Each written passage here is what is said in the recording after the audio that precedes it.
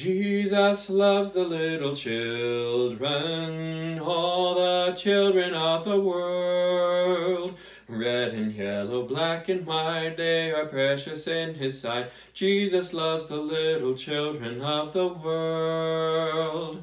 Hey everybody, Mr. Dustin here, and I am so glad that you came to Bible class with me once again. Now today, we're actually going to talk about a young man in the Bible, and he was named Timothy. He was taught about God's Word since he was a little boy by his grandmother Lois and his mother Eunice. Now, you are learning about God too as a child. So, you can continue to grow in God and in your faith as you get older, just like Timothy. Why don't we read a book about Timothy? This is a flip book. It's based on 1 Timothy 1 verse 5. So let's read it together. Timothy loved to visit his grandmother Lois. His grandmother was kind and good. She loved God and prayed that Timothy would grow up to love God too. Even when Timothy was a small boy, she told him how much God loved him and that God had a special job for him to do when he grew up. Timothy's mother Eunice also loved God.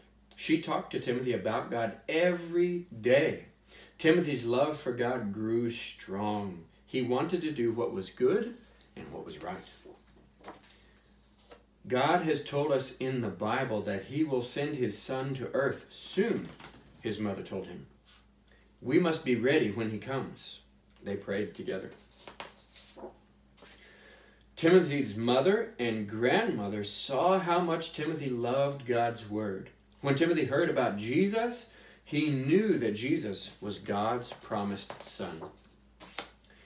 When he grew up, Timothy was Paul, the teacher. He was his helper. Paul wrote letters to Timothy, and those letters are actually in the Bible. 1st and 2nd Timothy, they're called. Now, Timothy told people about Jesus and what God's word tells us to do. This was the special job God had for Timothy. We can tell other people about Jesus too. It doesn't just have to be Timothy. We can do the same thing. Now, who were Timothy's teachers when he was little? Did you catch that? It was actually his grandmother Lois and his mother Eunice, right?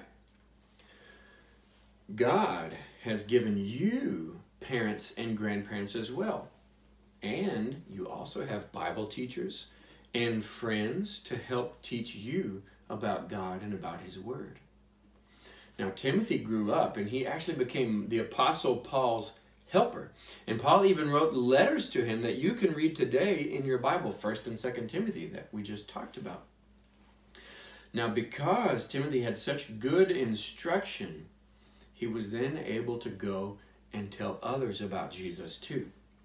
You and me, we can keep learning about Jesus and we can tell others about him just like Timothy did, no matter how old we are. And that's an important thing to remember. Even whenever you're a little child, remember, Timothy was a young man. You can tell other people about Jesus too, because Jesus loves the little children. And children, just like you, are so important in the kingdom of God. So I want to sing our song that we started with one more time.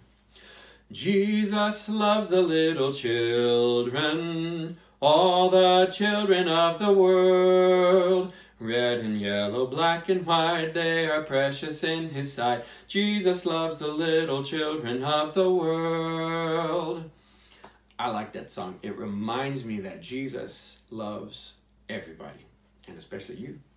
Now today, we have this craft. It's like a gold medal with a blue ribbon, and it says, finish your race, number 1.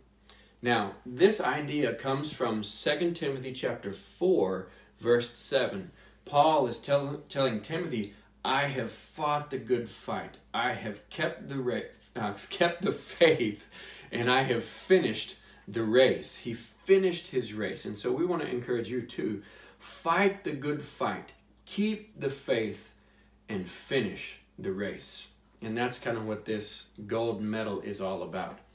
That we, just like Paul, just like Timothy, can fight that good fight and we can finish the race. Why don't we pray together, and then we'll be done with Bible class for today. God, we thank you so very much for loving us and for providing for us and for loving us and helping us even as small children to learn about you and helping us to be able to tell other people about you. We ask you to help us to fight the good fight, to keep the faith, and to finish our race as well. Thank you so much for sending your son Jesus, that we could be forgiven and that we could have life everlasting in heaven with you. It's through Jesus that we pray. Amen. All right. Thank you for coming to Bible class today, and I will see you again on Sunday. Have a good week.